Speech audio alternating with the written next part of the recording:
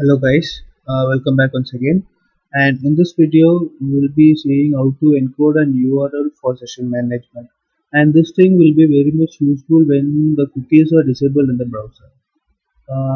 So we are going to follow the same steps which we have followed in the previous video, just adding one more step within that. Um, now let us. How can we encode the URL by using the encode URL method of the response object? So we have to pass a resource from one request. We have to pass a request from one resource to another. So we'll be using the method called encode redirect URL method. So this will redirect the URL after encoding, and this will be very much helpful when the cookies are disabled. So we will access the same thing here. Everything is similar, but the thing is we have to encode the URL wherever we have to pass the session information.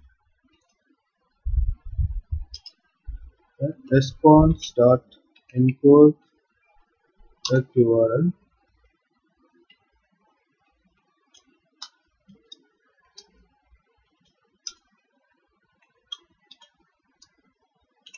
Yeah, that's it.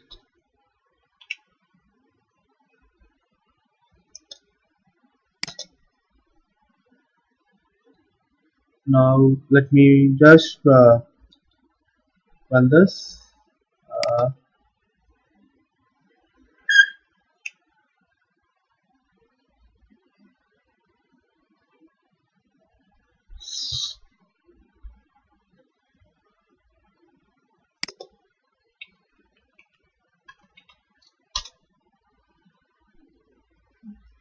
Once I click login, here we are not using the encode URL process. It's not because the cookies are enabled.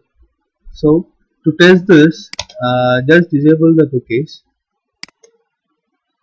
Sorry, I just made some mistake. I didn't show in logout.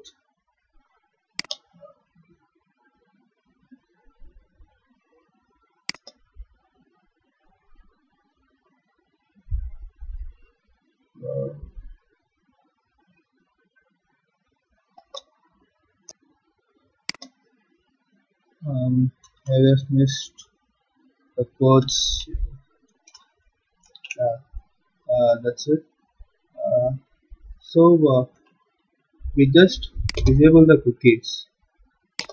Go to settings. Show advanced settings.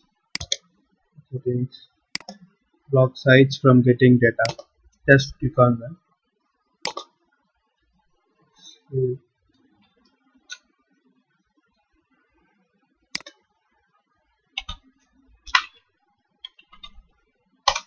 So now you can see that the JSession ID is getting encoded from here. So I can use session ID is equal to session dot get ID method.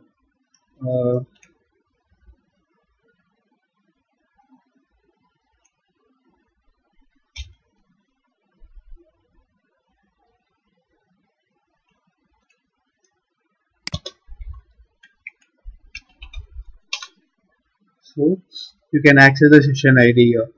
So everything is similar. So the logout will be also the same. Still, I think I have made a mistake. I think, yeah, instead of an expression, I have used scriptlets right over here, and that's the error here. So that's it. Now this will work fine.